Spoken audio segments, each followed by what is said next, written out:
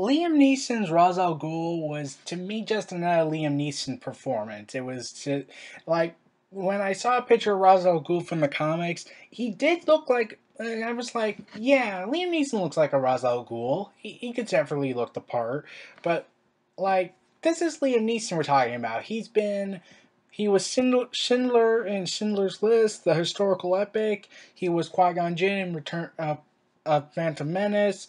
He was just always portrayed as a good guy, and he generally looked like a good guy. So to picture him being the villain in a story was certainly different. I couldn't really picture it. So his overall role as Ra's al Ghul, to me, it was just another Liam Neeson performance. Just your standard, not revolutionizing or not special or standout performance, like in the Phantom Menace and Schindler's List.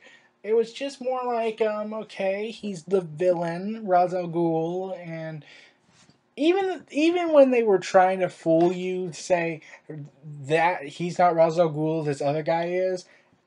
I knew he was Ra's al Ghul because it's Liam Neeson. He's too credible to not be a main villain or a main character, not just be this one-off guy.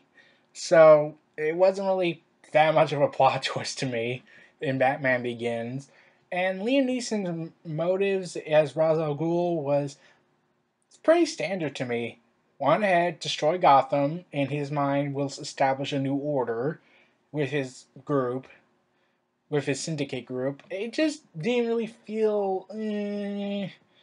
But Liam Neeson gave a good role. He gave a good performance. It was just his usual Liam Neeson role.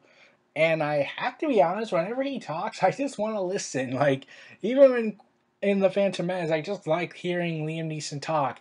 And except for the midichlorians, let's not get into that. Um, but him as Ra's al Ghul, like, he looked like Ra's al Ghul, but did he feel like he was Ra's al Ghul? And at times he felt like he was Ra's al Ghul. At the same time, he wasn't. He definitely was good at the physical acting, but overall, it just felt like your standard villain who wants to destroy the city because in his mind he will establish a new order. So it wasn't really special like Heath Ledger's Joker or Tom Hardy's Bane or Tom Hardy's Bane. So meh. He gave a good performance. He definitely looked like a Ra's al Ghul. Feeling like a Ra's al Ghul is kind of debatable. But overall, I did enjoy his role in it, and even though he didn't really have much of an impact in the story like he would, like except in Dark Knight Rises with Ra's al Ghul's daughter, though really that's not really much a surprise. More like Ra's al Ghul had a daughter. This was Neo Reality Entertainment. Feel free to like, comment, subscribe, and donate, and stay tuned for more.